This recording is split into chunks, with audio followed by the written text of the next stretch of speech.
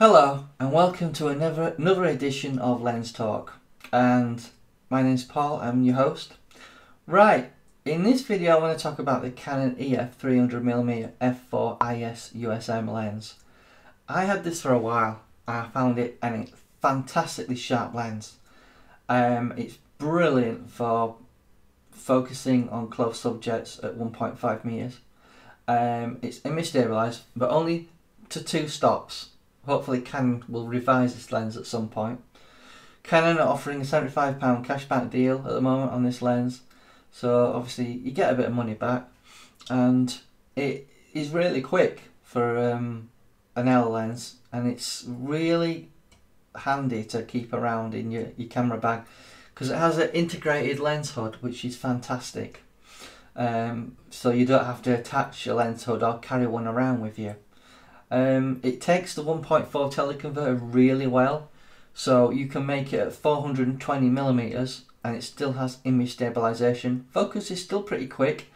That combination is probably one of the best combinations I've ever used before I got a 70-200 with a 2x teleconverter on it, the Mark III. But for anyone starting out in photography or doing wildlife or sports, I would recommend you get this because you can always take a teleconverter or extender off and have 300mm at f4, which means when light starts to get darker, you'll still be able to get good results, while other people with a 5.6 lens would struggle. So if you're a beginner or a student, I think if I was you, I'd start out with this lens as your go-to lens for doing any sort of telephoto work.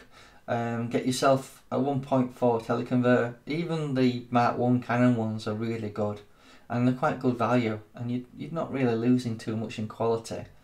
So that's my recommendation if you're starting out in telephoto photography, is consider the 300mm f4.